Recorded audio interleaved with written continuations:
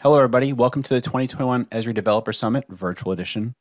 Again, this is Caching Vector and Raster Tiles Advanced Concepts. My name is Tommy Falvell, and with me today is my very good friend, Garima Tawari. I'm a principal technical consultant and cartographer with Esri Professional Services. I've been here for over 15 years, and during that time, I've dedicated myself to the delicate art and sometimes precise science that is basemap design and cache generation at both the global and metropolitan area scales and everything in between. Garima? Hello everyone, my name is Garima Tiwari. I'm a principal product engineer for caching in ArcGIS Enterprise development team.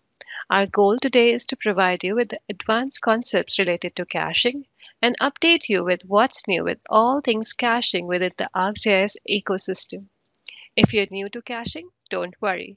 Just check out our 2020 and 2019 Dev Summit presentations on caching best practices and basics. Those sessions will reinforce caching concepts for you. Link to those would be in the chat for you. So if you've seen our previous caching best practices sessions, you may remember the caching project framework. We're going to run through each of these sections again in our talk today. But as Garima mentioned, we'll be focusing on more advanced concepts and workflows. And we will be sprinkling a little bit of what's new in as we go. So let's look at our agenda. We will describe the terminology and touch upon the basics, walk you through the planning, design, and authoring techniques used for caching, list the options available to you for deployment of your cache content, look at update and automation scripts available to you, and address common questions related to caching. Caching maps and image content help in providing fast visualization of your map data. Raster tiles are used for maps with vector, raster, or elevation content. These are stored in PNG, JPEG, or LERG format. Vector tiles are used for map with vector content only. The features are stored in protocol buffer format with its rendering information stored separately from the tiles. These are great for devices with different resolutions and for rendering different styles using a single tile set. Hosted tile layers are called hosted as the content is managed by ArcGIS Enterprise or ArcGIS Online. They are disconnected from source data and cannot support identify and query capabilities. Cache map image layer or cache map service can be published only to ArcGIS Server or ArcGIS Enterprise. These are connected to data and are cached on the ArcGIS Enterprise. They support identify and query operations. Please see our previous talks to get more details on these.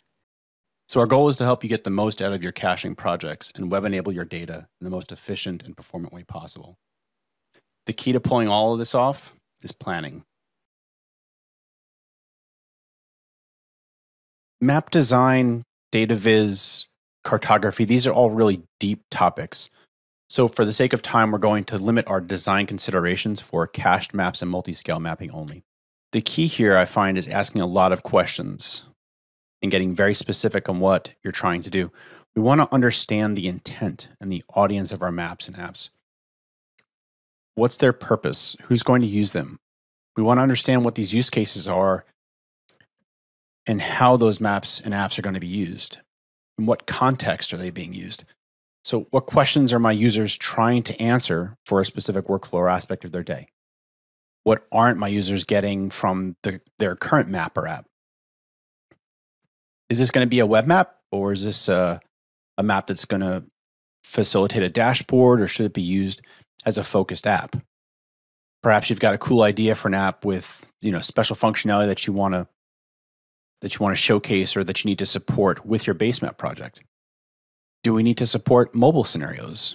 In other words, sometimes connected or completely disconnected scenarios. Do we need to account for third-party compatibility?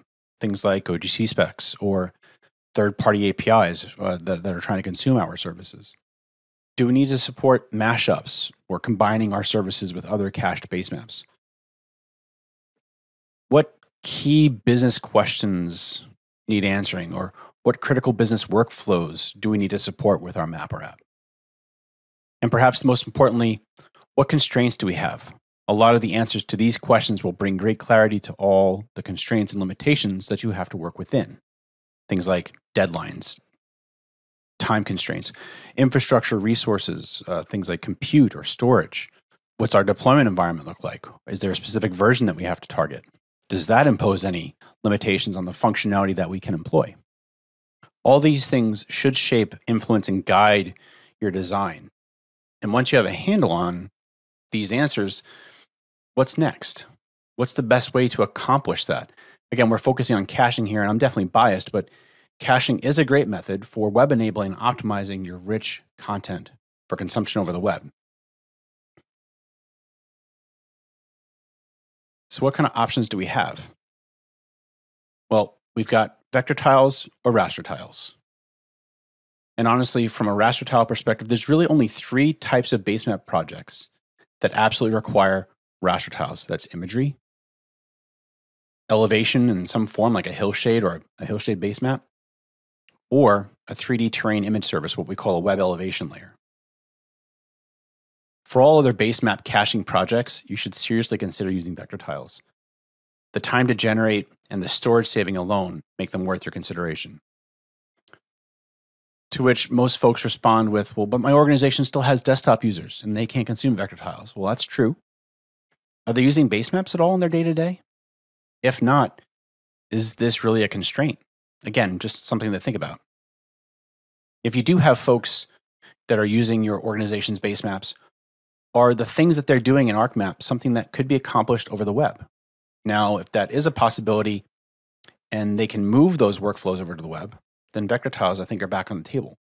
Otherwise, sure, you can make your vector basemap content available to them as raster tiles. But again, I highly recommend reauthor those maps following the best practices for vector tiles. We've seen solid caching throughput improvement by leveraging those multi-scale mapping principles we talked about in our previous session.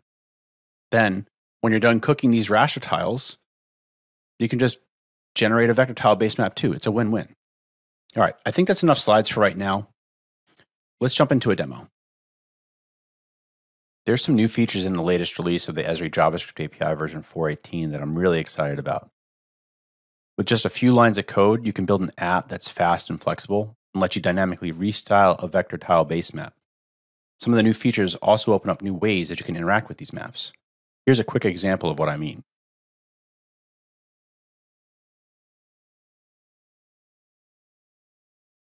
With this app, I can change the language labels to reflect some targeted languages.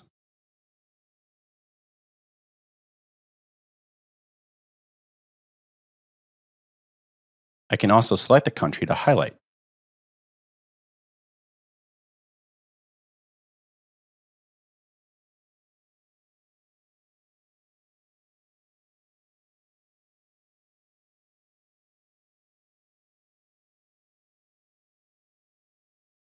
So what did I want to do when I set out to build this app?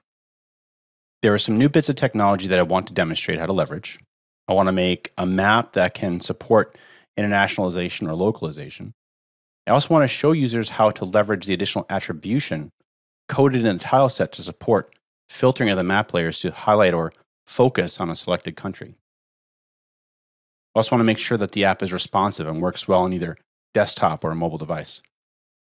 To accomplish this, we need to create a custom vector tile basemap and make sure that that tile set has the required country attribution to enable changing the country labels, as well as support the highlight functionality that we're looking for.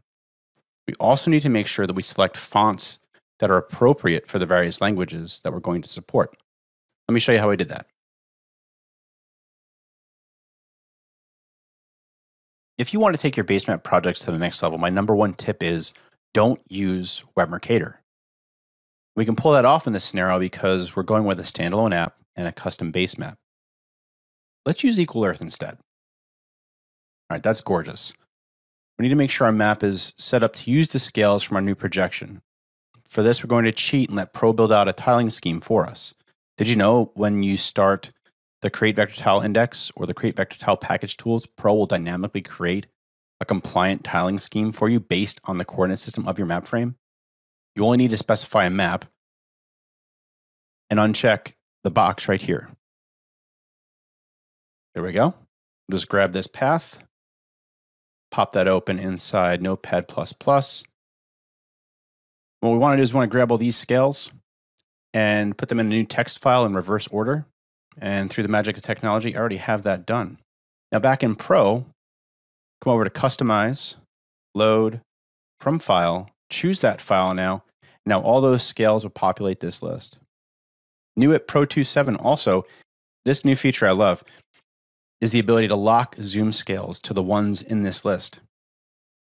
Now when you scroll in or out on the map, it'll snap to these specific scales. This is great for authoring multi-scale maps because it makes navigating exactly to your targeted scales so much easier. This step is also important as it sets up all the UI elements for all the multi-scale mapping features you should be using. So do this first. Scales matter. Making sure layers turn on and off precisely at your tiling scheme scales prevents extraneous data showing up in a level of detail or tile when it's not going to be drawn. That's just a waste of precious payload space. So don't do that. For this map, we also want to make sure that we have a layer that's in our style that we can use as a mask. This will support that highlight feature we were talking about earlier. Now, folks tend to just duplicate layers in your table of contents. This essentially duplicates all the geometry. And for these countries where they're super dense, we don't need to be wasting that much space, especially when we can actually accomplish this task with a single layer in the table of contents. To do that, we're just going to add another symbol layer. So we'll come over here, duplicate, go back to our layers view, select the layer, modify the color, maybe apply a little transparency, and we're done. The next thing we need to do is make sure that we have all of the necessary attributes in this tile set to support dynamic filtering of countries and that critical internationalization, localization functionality. So we go to Design, Fields, and we're going to use the highlight functionality. So we're going to place a checkbox in each of the fields that we want to force into the tile set. So we have our English translation, French, Spanish, Russian, Arabic, and Chinese. Now, the cool thing about this data set is that all the translation work has been done for us. This data set comes from GIDM.org, and it's been a great resource, and I highly recommend you check that out. So once we place a checkbox in all these, we want to make sure we click Save. Now, that information is stored in this map, and it's specific to this layer. So you could have a different map and a different field selected, and it wouldn't affect us. Additionally, we're not saving anything back to the data set in the database. We want to set up a default label class for the country names and apply some very basic label rules. Don't agonize over this step. Remember, vector tile rendering logic is fairly rudimentary when it comes to label display and deconfliction. Besides, we're going to be making all the fine-tuned style adjustments after we get this base tile set created. So we'll simply choose a typeface and a style. And again, I think this is looking good enough for what we need. Lastly, and here's some post-doctorate level vector tile authoring stuff right here, so pay attention. We've got foreign languages that we need to support, and not all typefaces or fonts support all the different glyphs or letters for each of the languages that we're targeting. So what I've done is I've created a new feature class called fonts. It's just a point feature class, and it doesn't have any records in it. It's just completely empty. And I've set up the default symbol properties to disable the symbol. So you just uncheck this box here to turn off that symbol layer. Here's the thing with cooking vector tiles. If a layer isn't symbolized, it doesn't get cooked into the tile set. So if I turned off rivers, rivers wouldn't get cooked into the map. Just because a layer isn't symbolized or isn't visible, if it has a label class, which every layer that gets added to the map has a default label class, that font that's in that default label class is going to get cooked into the tile set. So with that knowledge, I submit to you the Fauvel font hack. I'm going to create several label classes. For each one, I'm going to pick a different font and style, and then just name it accordingly, just so I know which ones I've included. Now, don't agonize over the name of the label classes. It doesn't affect what goes into the tile set font stack. It doesn't matter. I'm just doing this because I'm neurotic. Now, the name used in the font stack is actually inherited by the font itself. Okay, I think we're finally ready to cook this. So we're going to start with the create vector tile index. We'll let that run. And when that's complete, we'll use the Create Vector Tile Package tool. One additional tip here is make sure you use the maximum scale in the tiling scheme. So we've got our min scale, and scroll all the way down to the bottom and pick that largest scale. And when that's complete, we want to run extract package. And in this case, we want to use the exploded format type. And the reason for that is we actually want to get at the individual protocol buffers, and that's key for the next step. So we'll go to the output directory, browse to the tile directory, we'll grab this path, and we want to use that in this bit of Python, which you can find here on my GitHub page. And we'll run this tool, and this will give us a report on all the different tile sizes that are in there. The largest tile that we've got created is 120.6 kilobytes. And our distribution looks really solid as well, with most of our tiles falling in the 1 to 16 kilobyte range. So that's fantastic. I don't see anything that causes concern here. So let's push this up to my ArcGIS Online account. Grab the vector tile package, add some meaningful tags, and we'll click Add Item. All right, so that's published. Let's open that in a new map. Let's take a look. All right, not too bad. We definitely need to turn off that mask layer. I think I want to change the draw order of the admin outlines. Yeah, I think I want them to draw on top of rivers and lakes. So to do this first part with turning this layer, the mask layer, off, we're going to use the vector tile style editor for that.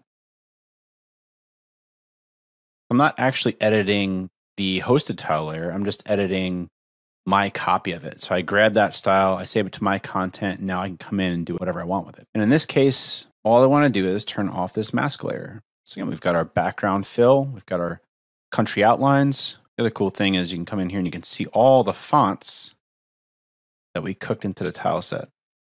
This is really helpful when it comes to trying to find out the right syntax in your code. That's the actual text string that you want to use in your code later. So we'll come back to that. We'll leave this on the default. Again, we just want to turn this layer off.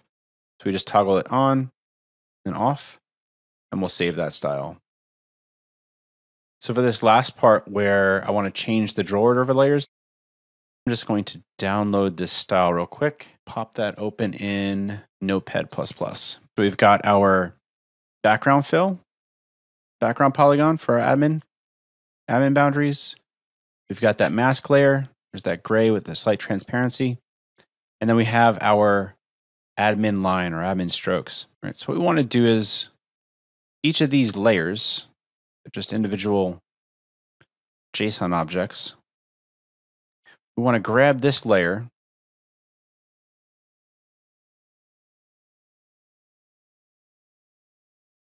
so we have our rivers layer and then our lakes layer and then our label.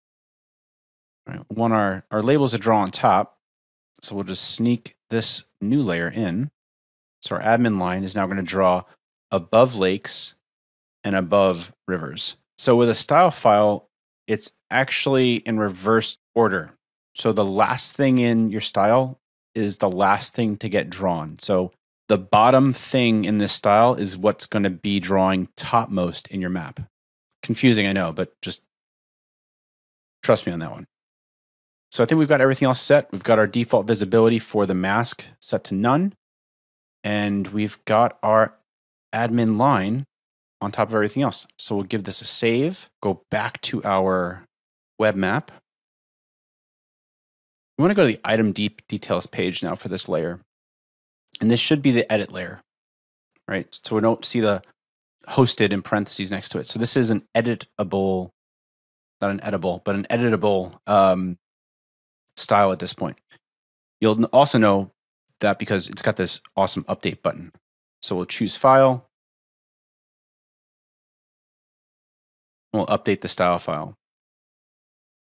Let's go in and just confirm that everything's drawn the way we expect. So add that to a new map. So our mask layer is off, and you'll notice now if I flip over to the old one, you can see the lakes are drawing on top of the lines, the country boundaries. Now the country boundaries are drawing properly on top of the water features. Awesome. So I think that's about it. This thing's ready to go. So from the item details page, we want to check out the style URL. So I'll just grab that, swing back over to code, paste that in, and off we go. Now all this code is posted up on GitHub at the following URL. It's the IATN VT_basemap. Fire that up. Again, we can filter. We can change the language. Roll the filter back. Let's talk a little bit about what's happening in the code to make that happen. So we're setting up our selectors, our two little drop-down lists. And the first one we're going to talk about is setting that mask layer. So we're just going to define that layer from our style. This is referring to the layer ID in the style. So if we bounce back over to that, we can see the ID for our mask layer is GADM admin 0/1. Refer to that here. And then essentially what's happening is we're just going to pull that JSON object from the style. And then we do a bunch of logic to either reset the filter, like with this first step, or actually apply the filter. In other words, we're going to take the country name from the drop-down list and say where the attribute name_English does not equal that country, or France, for example. Essentially, we're going to punch a hole and show everything else. We're going to commit that style. So we're going to cause the map to redraw.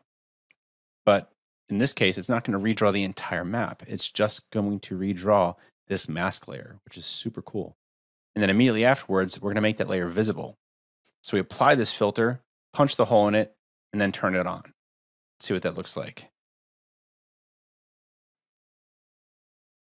So we select France. It's taking that country name, inserting that into the expression, and turning everything else on except for France. Let's go back to code and see how we handle the language bit. What's happening here is we're going to key in on the text field. And essentially with this is going to determine what attribute in the tile set inside the admin 0 layer is used for labeling. And all we've done is we've just tied that drop-down list to a memory object that we created. And so if you select English, we're going to insert this curly braces around name English. This is the syntax that the style is expecting when we're identifying an attribute in the tile set for a specific layer. In other words, this is the name_English attribute that we encoded way back in the start of this demo inside ArcGIS Pro. Name_Arabic, so on and so forth. So when you select a country, we're just going to marry up that country with the corresponding attribute string. We'll just insert that there. And then we do some additional handling for the special cases like Arabic. Now, the other interesting thing about the getStyleLayer method that's new inside the JavaScript API 4.18 release is that we're not just talking get paint properties or get layout properties. We actually have access to both, and we have access to the filter object as well within the layer object. So you've got the ability to simultaneously edit all the properties. We can make all these changes to all those different objects, the layout objects, the paint objects, the filter objects. And then when we're all done making those fine-tuned settings, we commit with the set style layer.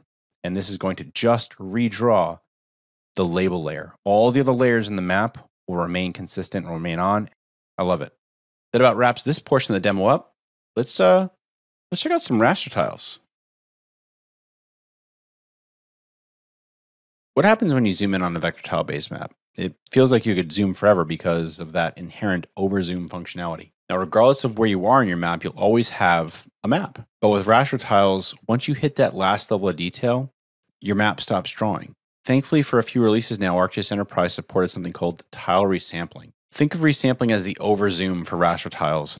This is what's going to ensure that your map always draws, even if you're zoomed in well beyond past where you generated cache. It's also pretty easy to enable. Starting at 10.7.1 for any cached map or image service, just add the tile map to the service capabilities, and you're pretty much set. Some time ago on the internet, a very talented cartographer issued a challenge to see what folks could do with some sample terrain data for a geologically fascinating part of the country. I threw my hat in the ring and came up with this, which I think is pretty cool, but I wondered what would happen if we tried to get this out on the internet as something beyond just a static photo on Instagram or Twitter. What would that take? We've already got a cool map. We want to make sure that it can be combined with other base maps like ArcGIS Online. So that means it's going to be Web Mercator. And since our area of interest is fairly localized, it needs to be in the mixed tile format so that it can be overlaid on top without masking out surrounding areas. I also want this to be publicly accessible. So I think I'm just going to deploy this ArcGIS Online as a tile package and I'll host a tile layer. So with Pro 2.7, the much awaited layer blend modes were finally added. Now these things are cool, but unfortunately this means that we can't publish the map to ArcGIS Enterprise 10.8.1 because that version of ArcGIS Server wouldn't know what to do with blend modes. At Enterprise 10.9, it'll definitely support blend modes, and you can publish a map image layer that has blend modes enabled and you can generate cache. That works. But in the meantime, we can still use Pro to cache this either as a tile package or as a cache dataset that we could then use with 10.8.1. So let's take a look at some of the data and how we put this map together. It's 2 hillshades and a color ramp of the DEM. Now when you pair that color ramp DEM with the overlay blend mode, something interesting happens. That's beautiful. But these lower areas are still a little washed out. So let's check out this second hillshade. With the new luminosity layer blend mode applied to that, it really makes those low-lying areas, really accentuates that detail that's in there. So it's really cool. So if we use the Create Map Tile Package tool, again, because we want to create a tile package that we can deploy to ArcGIS Online, something cool happens. Tile packages, or TPKX specifically, automatically has tile resampling enabled. So we only need to generate cache for this map down to an appropriate level of detail where we max out at the resolution of the data. So how do we figure that out? If you right click on any of these layers and you zoom to source resolution, it's going to land at about 1 to 4,000. This is a 1 meter DEM. So that's our max scale. That's the max. We don't want to take it any much further than that. We don't need to. Anything beyond that, it's going to start looking pixelated and we're generating excessive cache. So if we zoom out, let's see what the minimum is going to be. So let's see what 2 million is. That's about postage stamp size. We could even push it to 4 million. We know our min and our max. We're going to stick with 4 million and 1 to 4,000. And so the minimum level of detail is going to be 7 and 17. And we are going to use the ArcGIS Online because we want to match these up with ArcGIS Online base maps.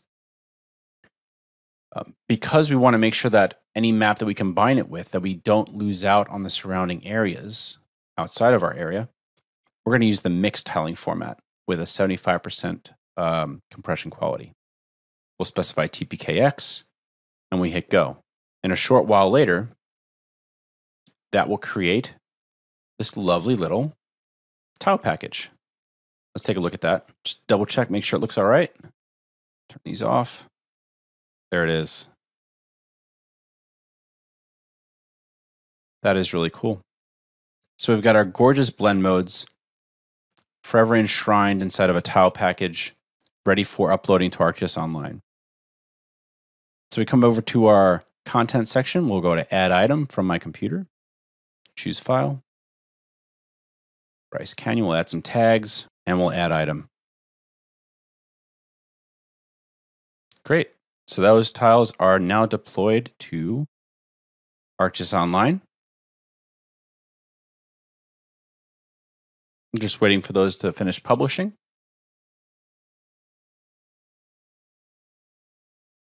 Okay, we expand the tile details. We see that all of our cache is deployed. So we're ready to check it out. Let's open this in a new map. Let's check out what's happening behind the scenes when you enable tile resampling. So if I open up our developer tools, you just pan and zoom around, get a couple of requests in there. So as we pan and zoom, you're going to start to notice these tile map requests. It actually has this tile map in that request. What this is doing, it's telling the JavaScript API what are the tiles that exist in the next level of detail. So every time that you pan and zoom, it's able to understand, based on where cache is generated, when to enable tile resampling. So we keep zooming in, we can keep zooming in all the way down. That is fantastic. So if we open this up, look at those visibility ranges, we're at 1 to 70, even though we only generated cache down to 1 to 4,000. So in summary, when designing and authoring your caching project, remember, it doesn't always have to be Web Mercator. Branch out. There's lots of other, possibly better options out there. Only add the attributes you absolutely need to support your app requirements and business needs when creating vector tiles. Raster tile resampling is like vector tile overzooming. Your map displays no matter what level of detail that you're at. Pro blend modes, the JavaScript API blend modes, for that matter, are going to open up a lot of creative possibilities for your projects. Give them a shot and up your Cardo game. ArcGIS Enterprise and ArcGIS Server isn't always required for every basemap project. Pro is nicely positioned to support you in this regard as well. Now let's look at what options you have for cooking. Here is a flowchart that can help you with this decision. Are you going to generate raster or vector tiles? If vector tiles, you can generate it in ArcGIS Pro and publish it as a hosted tile layer in ArcGIS Online or ArcGIS Enterprise. If raster tiles, are you using Mosaic datasets? If yes, do you have server infrastructure with image server license or extension? If yes, Enterprise is the answer for you. If not, you can still use ArcMap or ArcGIS Pro to generate tile caches. Publish it as a hosted tile layer to ArcGIS Enterprise and ArcGIS Online accounts. If you're creating raster tile content, all the options are available to you: ArcGIS Pro, ArcGIS Enterprise, and ArcGIS Online. The guiding factors are credits, server resources such as CPU and storage, source data and location, output cache size, and update cycles and timelines for delivery. If you have data that gets updated frequently and you have to generate a lot of content in short duration of time, you should use ArcGIS Enterprise. You should try to keep data locally on each server as much as possible and have a close watch on CPU, memory, and I/O usage while you're generating caches. When using ArcGIS Enterprise, you also have the option to generate caches in cloud and keep your content in object stores in cloud. We provide cloud formation templates for AWS and Azure that can be used to generate large volumes of cache and have a quick turnaround time. Here is a quick overview on how to use CloudFormation templates. Log into your account. In Services, choose CloudFormation. Create stack using new resources. Provide URL to publicly available templates from Esri. Provide name for your template. Choose OS. I have chosen Linux. Provide key pair for accessing the EC2 instances. Choose the type of instance you need, the elastic load balancer for the deployment, along with the web adapter names for your portal and server configurations. Once provided, you can review all the parameters you have chosen and acknowledge the terms and conditions, and now you're ready to create your stack. It takes 15 to 20 minutes for the stack to be ready. Once ready, you can access its output to access the portal home page. Now let's look at what we have done to improve the workflows when you're building caches in ArcGIS Pro or ArcMap using packages. Publishing hosted tile layers requires uploading of the tile content to ArcGIS Enterprise.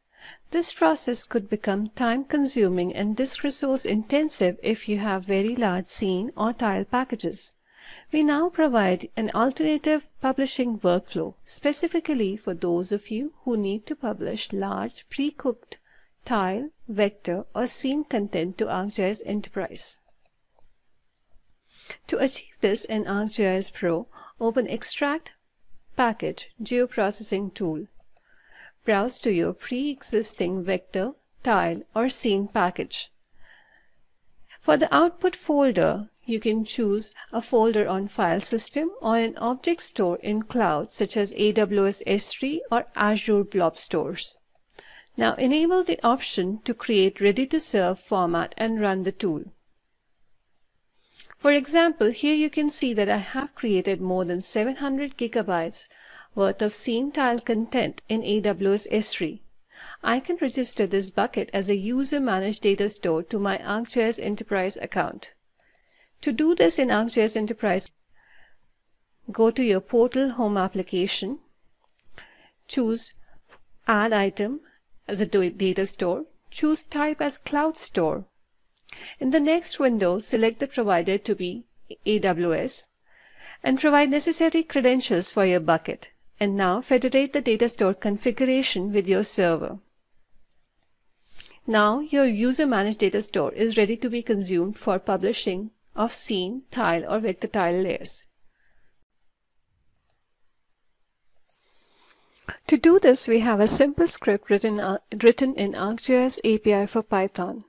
This will connect to your Enterprise Publisher account, create scene service configuration using the path to the scene content in the user-managed data store, and publish more than 700 gigabytes worth of scene content in seconds.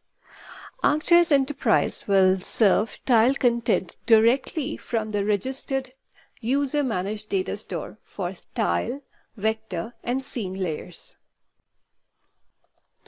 To summarize, these layers are ideal for publishing large volumes of vector, tile, and scene content.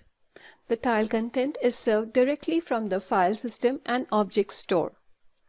It has no restraint on your ArcGIS Enterprise disk or volume resources, and supports data resiliency and high availability as configured in the object store. So far we learned how to author raster and vector content, generate it, and deploy it to ArcGIS Enterprise or ArcGIS Online. Our users are able to access these services. The next step is to make sure the cache content for these services is current and updated regularly. For hosted tile layers, we recommend using Replace Web Layer Geoprocessing tool. You can run this using ArcPy scripts, or you can utilize ArcGIS API for Python to publish a vector tile package with new content and replace a production layer using its updated content. For cache map image layer, you can always script using Manage Map Server cache tiles in ArcPy. Now let's look at something new that's coming in ArcGIS Enterprise 10.9 that will help you even more.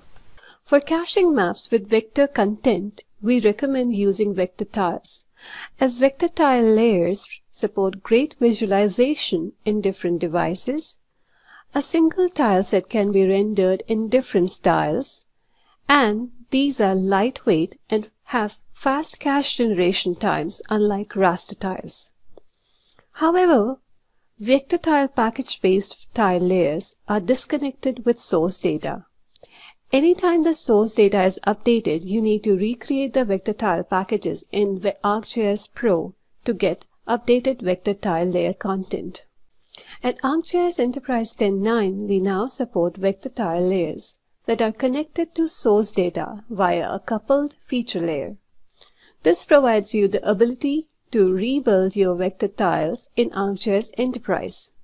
The coupled feature service provides query, identify, and legends capabilities along with the editing capability. You can publish these using the new publishing experience in ArcGIS Pro 2.8. Create your map content and use the Share as UI.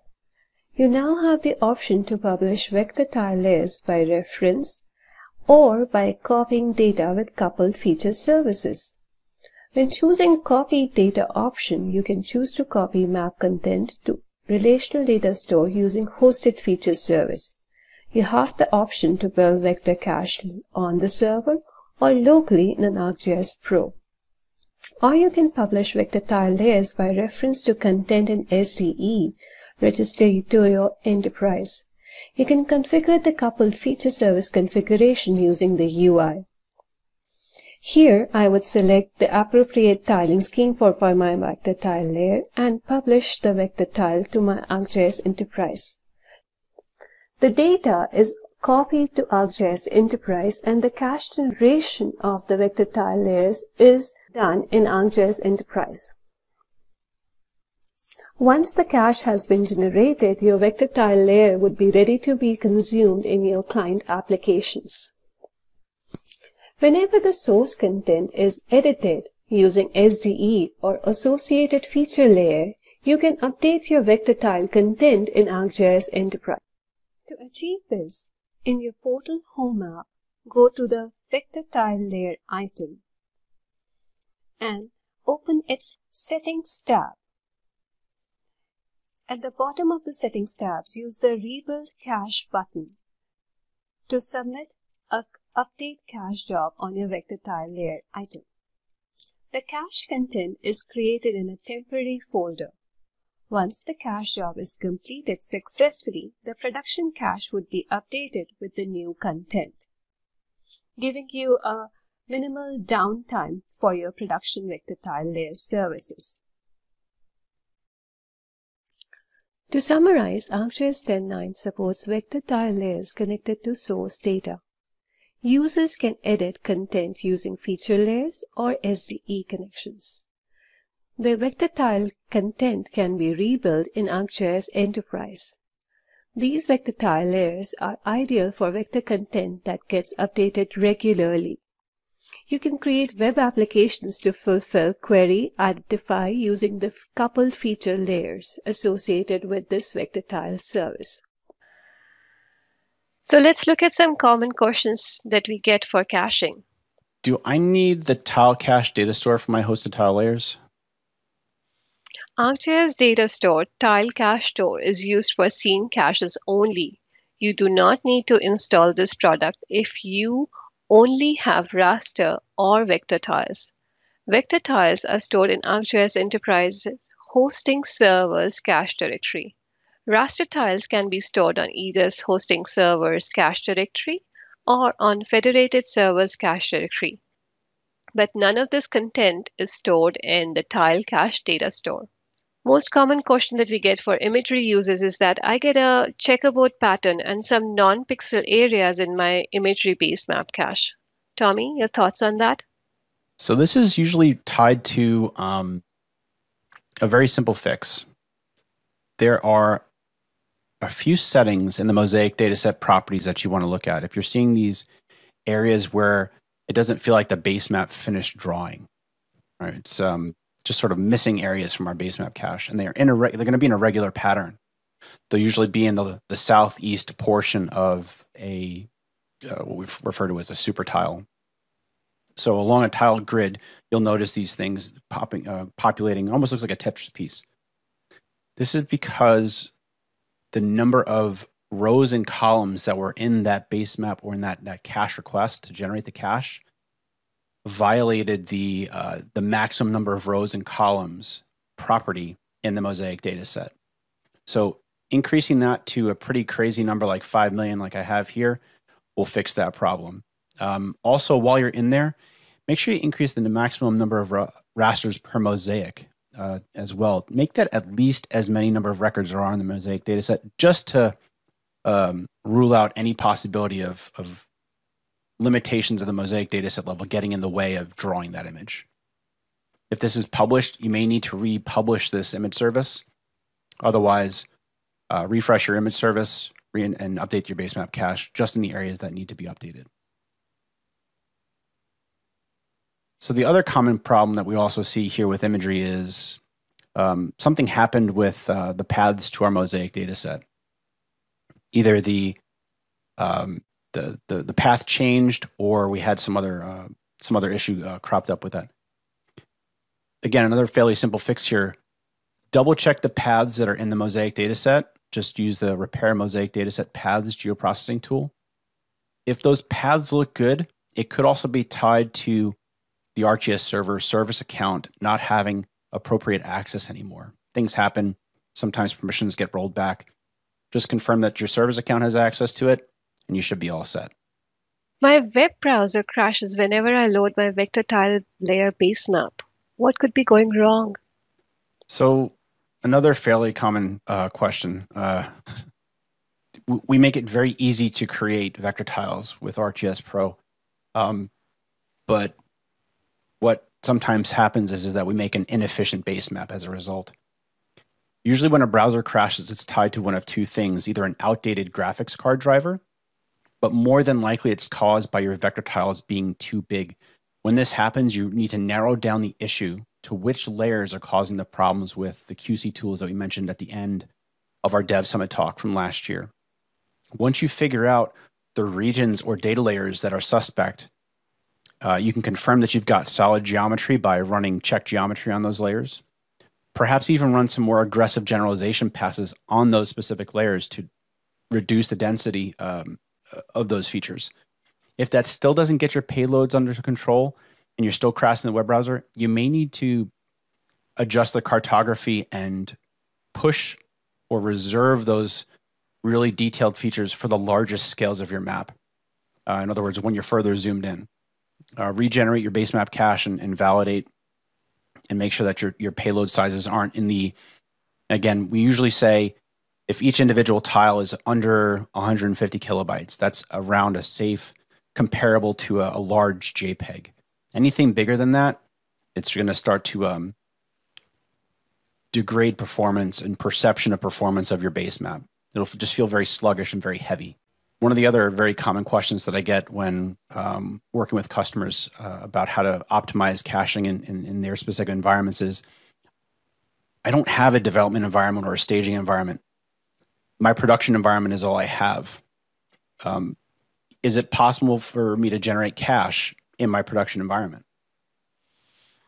So our recommendation to you is that whenever you're generating caches in your production environment, do it with caution. Do it during downtime hours. Ensure you leave enough system resources to meet your business needs. Reduce the number of instances for caching geoprocessing service. Caching isn't gentle. If you configure the caching instances to consume all the available CPUs on your ArcGIS server, it will use them. So reduce the number of instances for caching geoprocessing service.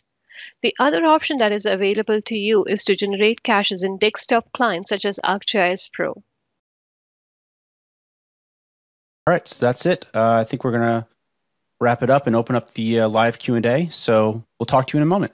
Thanks for sitting through that. Please make sure to fill out the session survey at the end. There should be a link below the video, and we'll talk to you real soon. Thanks again.